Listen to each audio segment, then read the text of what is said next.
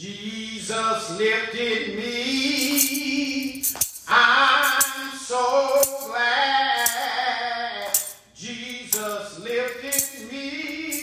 Oh, I'm so glad Jesus lifted me. I'm singing glory, hallelujah. Jesus lifted me. Come on, clap your hands. Say, I'm so glad Jesus lifted me. Oh, I'm so glad that Jesus lifted me. Oh, I'm so glad Jesus lifted me. I'm singing glory, hallelujah. Jesus lifted me. Have you ever been in trouble? When I was in trouble, Jesus lifted me. Oh, when I was in trouble, Jesus lifted me. Oh, when I was in trouble, Jesus lifted me. And I'm singing glory, hallelujah. Jesus lifted me.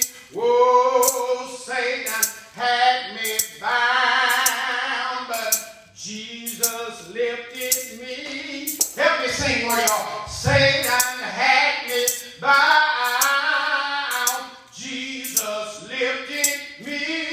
Oh, Satan had me bound. Jesus lifted me. I'm singing glory, hallelujah. I'm singing glory, hallelujah. Singing glory, hallelujah. I'm singing glory, hallelujah. I'm singing glory, hallelujah.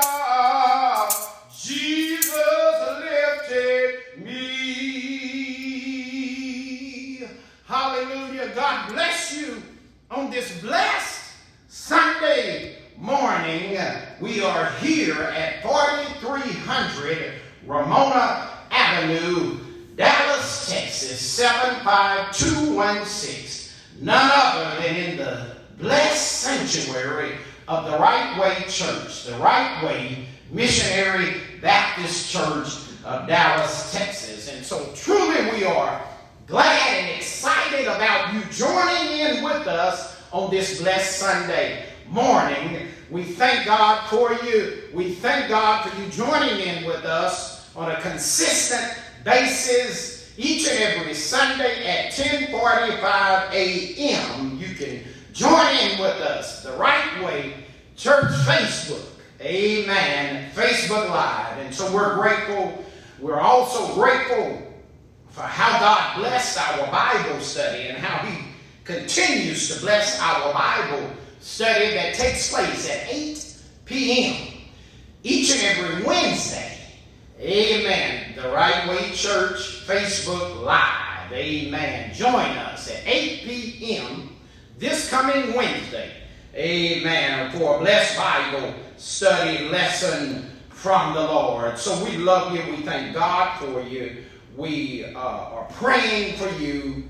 God is in the blessing business. So I want to encourage everyone on this morning that God has a blessing with your name on it. And so to God be the glory. We are excited and looking forward to these last 2 Sundays in the month of May. Amen. Today is the 4th Sunday, I believe, and then May has 5 Sundays. Amen. So the last Sunday of every month, which will be next Sunday, the last Sunday of May, is what we call Casual Attire Sunday here at the Right Way Church.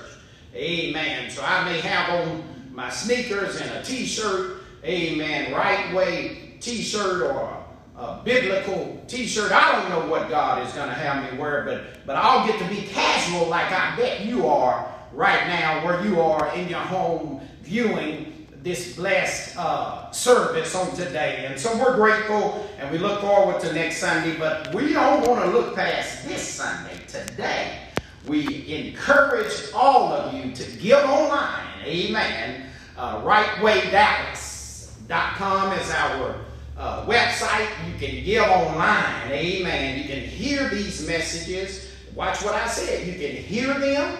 You can go audio, or you can go visual. Amen. You can see them and hear them, see them. Amen. Or you can hear them, just listen to them while you drive. We want you to be safe. Amen. And so check out RightWayDallas.com. Amen. That's our website. But also, if you scroll down on this very Facebook page, you can click Tidely and give online. Amen. You can give online on Facebook. Amen. On the Right Way Facebook. But if you don't see it there, then you can rest assured to go to our website. Amen. RightWayDallas.com. God bless you. We thank God for you. I want to shout out to Brother Glenn Hawkins. Amen. Our security chief here at the Right Way Church, and he leads up our maintenance ministry as well. And he has been here each and every Sunday. Amen. And even when we began recording on Wednesdays, and then we moved it to my home office, amen. But when we were, every time we've been at Right Way, Brother Glenn Hawkins has been here with us, and he's here on this morning. He greets us as we get here, and we thank God for him. We love him and thank God for him, amen. And to each and every one of you that have been coming and helping us with the drive up, prayer, and giving, amen. Deacon Keith has come very consistently. Reverend Mamie Bush Johnson, one of our associate ministers, has been consistent. Reverend Theo Blaylock has been fairly consistent. And then Reverend Michael Sterrett has been from time to time as well. Amen. And we're looking forward to seeing him here with us on today. So come on and drive up 11:30 a.m. until 12:30 p.m. Drive up on the grounds of the Right Way Church. Amen. And you will be greeted at a safe distance, covered mouths, amen, and gloves. You'll have the opportunity to be prayed for, amen, while you stay in your vehicle, amen. And then you'll have the opportunity to give as well. Do all of that without leaving your vehicle and keeping it at a safe social distance. Amen. Because we're waiting on the Lord. Amen. God, we follow the Lord. Amen. We do what he tells us to do, what thus says the Lord. Amen. So we thank God on today. We're looking forward to the month of June. Amen. I believe the third Sunday in the month of June will be Father's Day. Amen. And so whether we're in the church at that time, we're going to see what God does. Amen. But if we're in church that day, we want to see everyone, amen, here, especially all fathers, and we will honor our fathers regardless of being in the service, in the building, or on the outside, amen. Just like we honored mothers as they drove up on Mother's Day, we'll do the same for fathers, but we're just going to see what the Lord has in store for us, amen. If you have any prayer requests, amen, my email is online. Amen. It's on the website. You can email me with any prayer requests. You can email me if you want to unite with the Right Way Church, give your life to Christ first and foremost, and or unite with the Right Way Church. You can do that. I am accessible. My phone number is even on the website. Amen. So that lets you know that you can call or you can text me. If you don't get me, leave me a voicemail or text me. Amen. Let me know who you are and make sure I've got your phone number and contact info. Amen. I'm a hands-on pastor. Amen. That the members of the Right Way Church have full opportunity to get to know me, and I get to know them. Amen. And we want to be in prayer for you. We want to be notified if you're sick or loved ones have passed, whatever may be going on, amen, in your life. We want to let you know we are with you, amen. The Right Way Church, amen. The church where God's way is the only way, and where bread of heaven is always being served. Amen. We're going to be brief this morning. Amen. I just want to share a brief word with you on this morning, but Sister Natasha had this song on her heart this morning, and she was singing it. Amen. Coming into the church. Amen. So we want to do that before the word on this morning. The song says, walk with me, Lord, walk with me. How many know that? Walk with me, Lord, walk with me. Oh, while I'm on this, oh Lord, pilgrim journey, oh Lord, I want you, Lord, to walk with me. Come on, clap your hands where you are. Walk with me, Lord, walk with me. How many want him to walk with you? Walk with me, Lord, walk with me. Oh, while I'm on this, oh Lord, Christian journey, oh Lord, I want you, Lord, to walk with me. How many need him to guide your feet? Guide my feet, Lord. Yeah, he'll guide you. Guide my feet. Whoa, guide my feet, Lord. Guide my feet.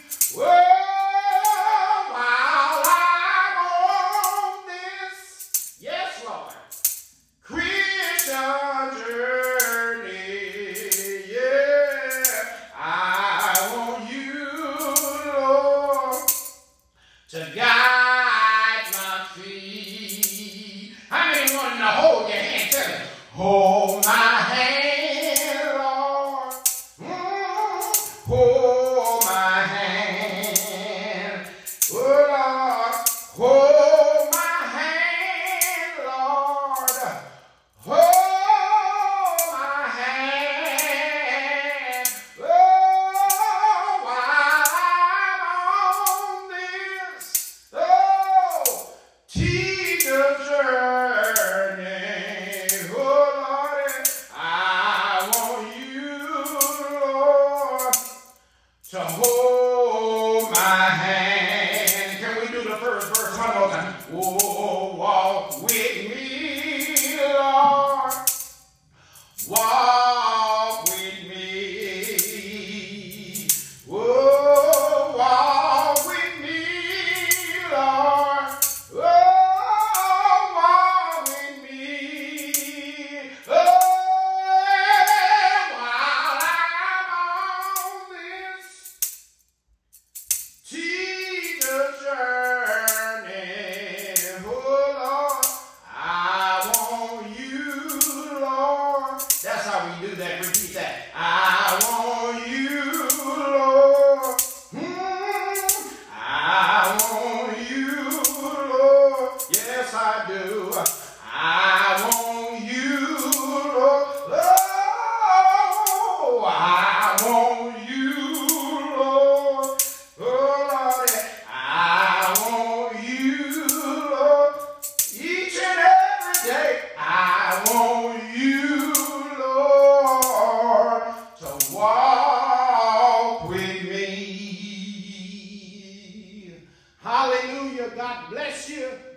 To God be the glory. We thank him and we praise him on this blessed Sunday morning on today. Amen. Let us go to the Lord in prayer on this blessed Sunday morning. Wherever you are, will you bow your heads, close your eyes, amen, and let us go to the Lord in prayer before the Word of God on today. Father, we come now thanking you for watching over us last night. Lord, we thank you for waking us up with your finger of love on this morning.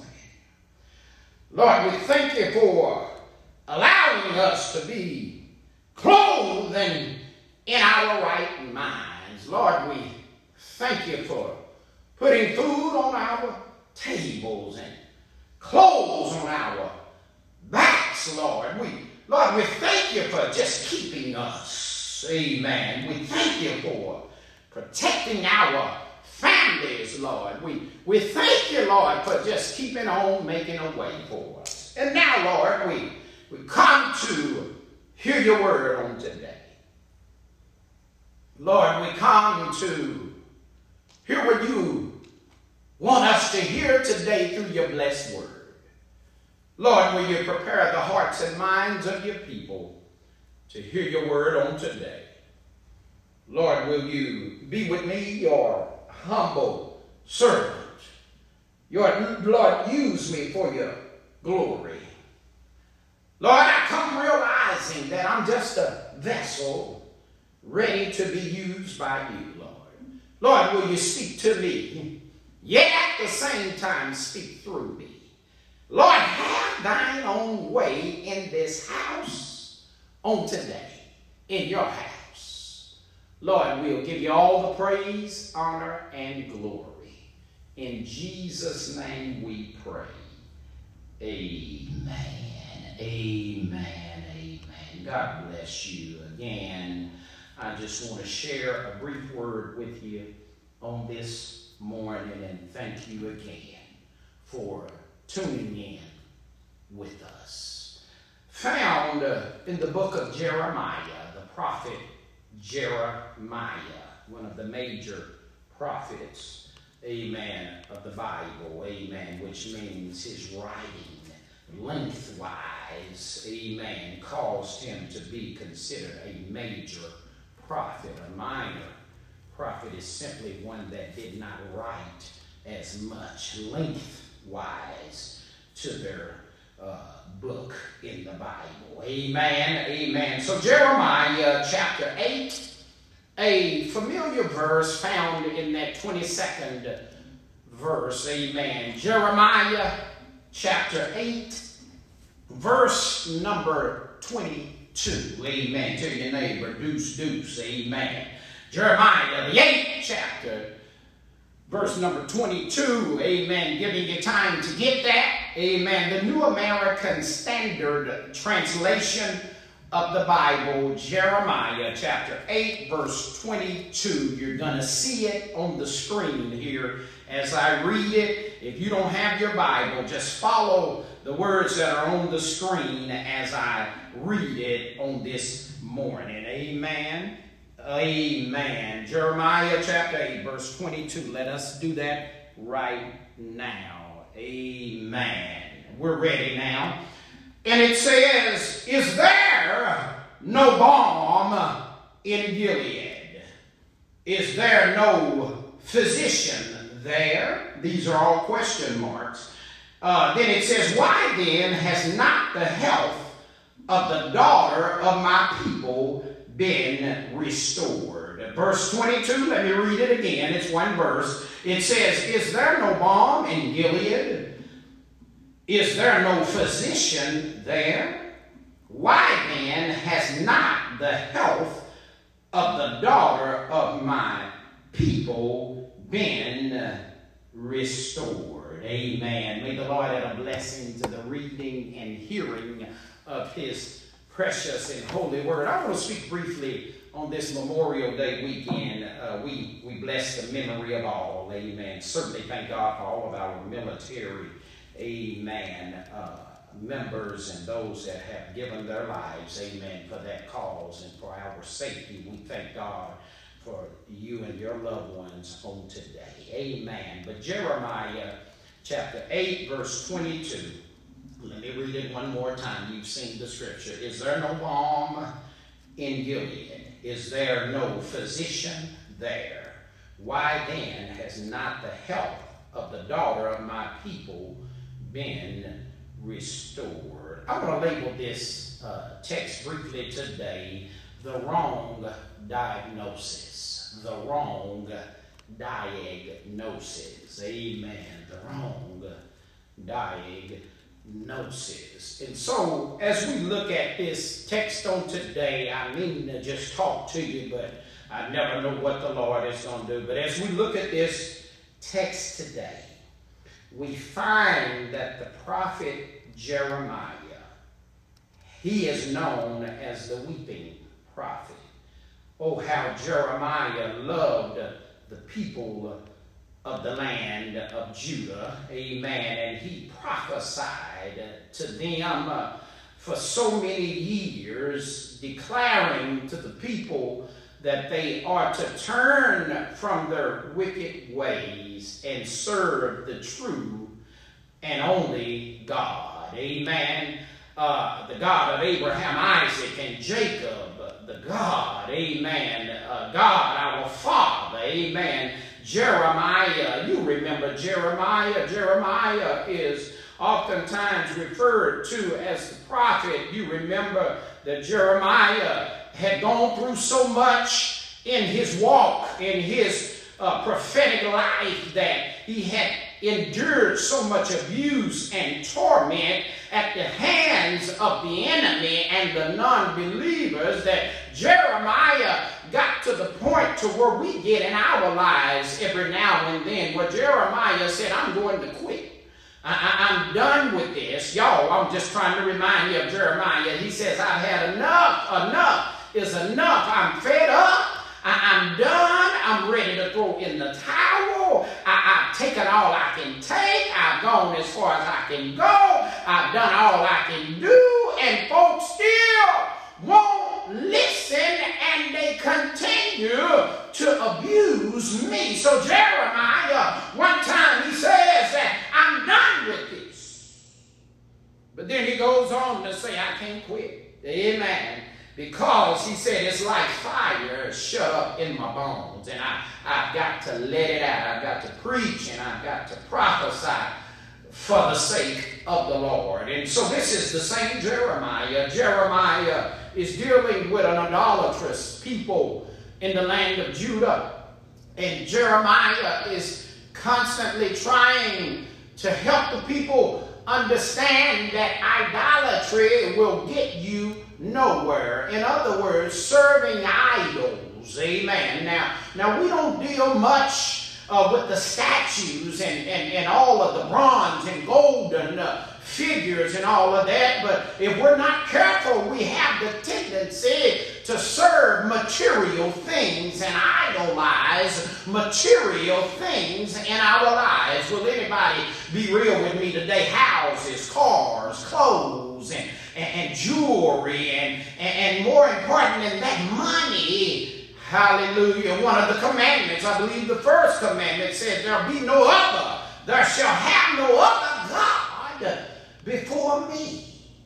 And so that's what Jeremiah is dealing with in this text. He is trying to communicate to the people that they've got to let go of the idols. Whatever they are putting before the Lord, they got to let it go if they really want healing in that land. Have I got a witness here? I'm talking to us on today. I'm talking to our city. I'm talking to our state. I'm talking to our nation. I'm talking to our world, and I'm talking to you on today. As a matter of fact, we find in the text, watch this, y'all, that in this time, there had been idol gods that the people were looking to, that supposedly those idols had a balm, B-A-L-M is what the text talks about. But watch this, y'all.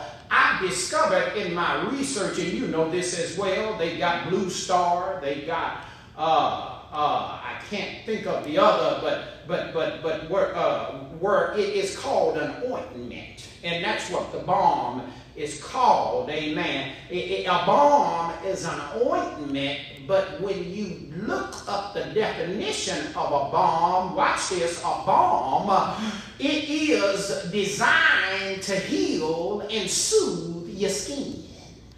Have I got a witness here? And I want to let you know, but what Jeremiah is trying to communicate to the people of Judah, and what we need to hear on today, is that we don't need a balm that heals our skin.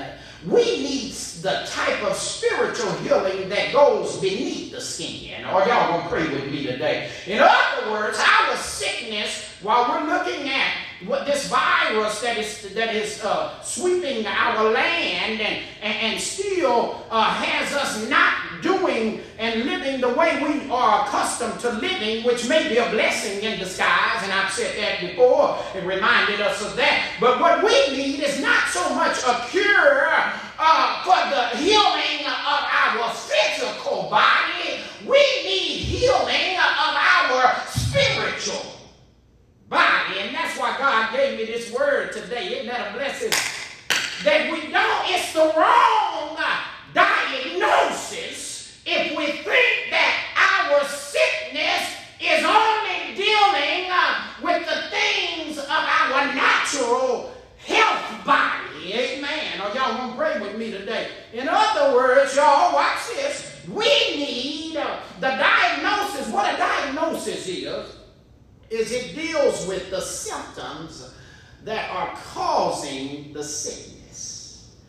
Have I got a witness here? That's speaking to us today. But the symptoms that has put our land in trouble, hallelujah, are similar things that put the land of Judah in trouble back in the Bible days, the days of Jeremiah, the prophet, whom writes this text. Amen. For in those days, watch this, the false prophets who claimed to be writing and speaking in the name of the Lord were simply deceiving the kingdom of Judah. Or y'all gonna pray with me? They were men.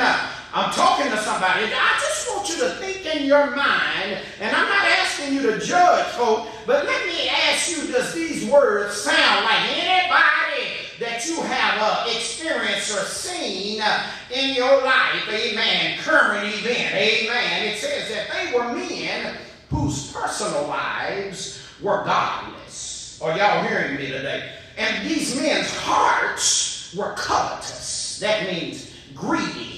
That means wanting to covet, to keep and hold on, wealth-oriented. Amen. And not only were they godless in their personal lives, we see that in folks' personal lives. And not only were their hearts covetous, it's all about them. Do I have a witness here? And whose remedies for the problems of the nation were useless. Do y'all hear what I'm saying on today? It's the wrong diagnosis.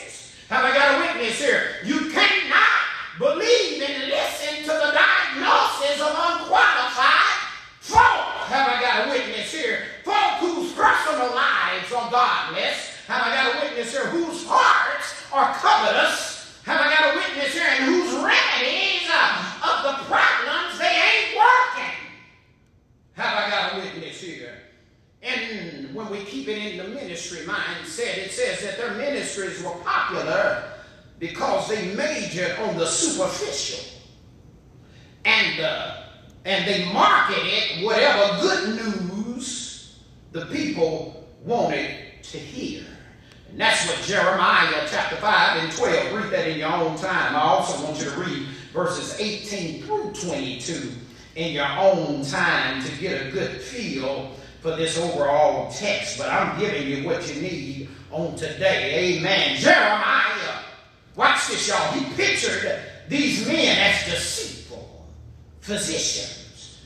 Jeremiah 6 and 14 talks about that. In other words, I like the way Jeremiah said that these type of men are just like empty wind. It's blowing, but it ain't accomplishing anything. It's nothing in there. It's hollow. Amen. It's just a lot of hot air. Somebody ought to hear me today. We got the wrong diagnosis, and not only is it like empty wind, but it's dispensers of shouts. Amen. Ruthless, selfish shepherds. Chapter 23, verses 1 through 4 talks about that in Jeremiah. Amen. And infected. These men are the type of folk that were infecting people and spreading disease. Have I got a witness here? In other words, y'all, if you wonder why things don't seem to get much better, it's because everything that's been thrown out there is only making things worse. Have I got a witness here? You got to watch it. You got to make sure. We've got to make sure that we've got the right diagnosis. Have I got a witness here? I told you I wasn't going to be long today. I'm coming to a fast close, but I just wanted to let y'all know that it's not physical health that we need to be concerned about. It's our spiritual health. Bible says, it's my people, that God said, if my people who are called by my name will humble themselves and pray, seek my face, and turn from their wicked ways, I'll hear from heaven, and I will heal their land. But before the land comes the people. So what are we doing? Are we operating based on a wrong diagnosis? When you come to the dealership to get your car repaired, they have to put the car, whatever problem you may have, and people don't really like to pay for it, you know how we are, but they have to charge you so that they can hook the car up to a computer. And that computer actually generates the issue that's taking place within that vehicle.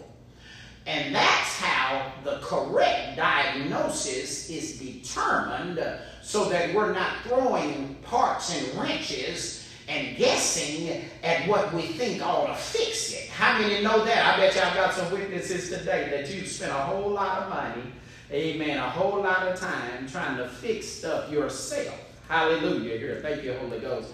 And after you spent all you could and you had no more, almost like the woman with the issue of blood. In other words, she spent all she had. Instead of getting better, she got worse. But then she met Jesus. And that's the key, y'all. We've got to have the right diagnosis. And when you've got the right diagnosis, then you can be introduced to the right prognosis. A prognosis is simply diagnosing or foretelling or prophesying what the disease will end up doing. And how many know we serve a Savior that has the prognosis? Amen. In other words, if we give it to him, he can handle it, he can fix it, but we've got to give it to him. As I close, let me share a brief story with you on today. There was a little boy that took his girlfriend to the fair. And when he got there, they were walking through the fair, and they got to the section of the fair where all of the games were played, and you could win the big stuffed animals and all of that. And so he was walking with his girlfriend, and he looked and saw the big bear, and he looked at her and said, I'm going to win you one of those big teddy bears. And of course, she was delighted at that news that he was going to get her a big teddy bear. And so finally, they walked up on a game that consisted of a few dolls on a pedestal, and you would take a baseball and throw that baseball at the dolls, and if you could knock those dolls down, then you win the game and get the big teddy bear. The little boy looked at his girlfriend and said, now this is the game for us right here. He says, I'm a little league baseball pitcher, and I know how to throw the ball. I believe that I can win this game and get you that bear. So sure enough, the man commentator is standing there. Come on up, young man. Step right up. You get 3 balls for a certain amount of money. And if you knock just the 3 dolls down with one of these balls, you get 3 tries. Surely you can do this. You look like a good baseball player. Why don't you come step right up and give it a try? So the little boy gave the man his money. and the man gave him 3 baseballs. The little boy picks up one of the baseballs, and he throws it, and he knocks those 3 dolls down. But within a couple of seconds, the dolls begin to raise back up. Little boy shook his head, scratched it a little bit, took the second ball, reared back, and gave it a little more power this time. He lunges and throws that ball, and sure enough, he knocked all 3 of the dolls down this time, and it looked like they stayed down a little bit longer, but they rose right on back up. Are y'all hearing me today? 3rd ball and the last and final try. The little boy says, I'm going to give it all I got this time. He asks his girlfriend to give him a little room. He takes that last baseball, keeps his leg up, and throws it with all of his young might. And he knocks those dolls completely down. But sure enough, it took a little longer, but not much. And those dolls rose back up. Listen, about that time, an old man was walking by and observed the little boy throwing the ball at the baseball game. And then the little boy looked at him, and the man said, son, why don't you quit wasting your money on that game? You know you can't win that.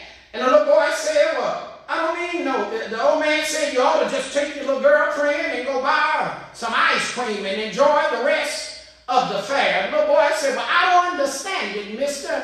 Can I ask you a question? And the man said, go ahead, son. Little boy said, sir, every time I throw the ball, every time that I knock those dolls down, they raise back up. Have I got a witness here about that time? The man looked at the little boy. The little boy said, sir, can you answer my question? Why is it that every time I knock the dolls down, they get back up? Oh, Lord. The old man looked at the boy. He said, I don't know what to tell you, young man. He said, all I can figure out is whatever man that made those dolls, he put something in those dolls that every time those dolls get knocked down, they get back up. What am I trying to say? I want to encourage you today. I'm about to close right here. That way every time you get knocked down in your life, I want to encourage you that the man that made you, he put something in you that every time you get knocked down, you can bounce back up.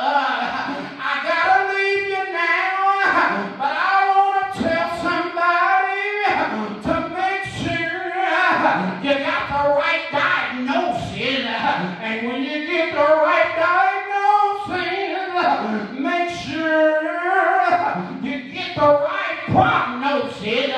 His name is Jesus, my lily in the valley, my bright and morning star. Have I got a witness here? I'm closing, y'all. God bless your heart, but I thank God.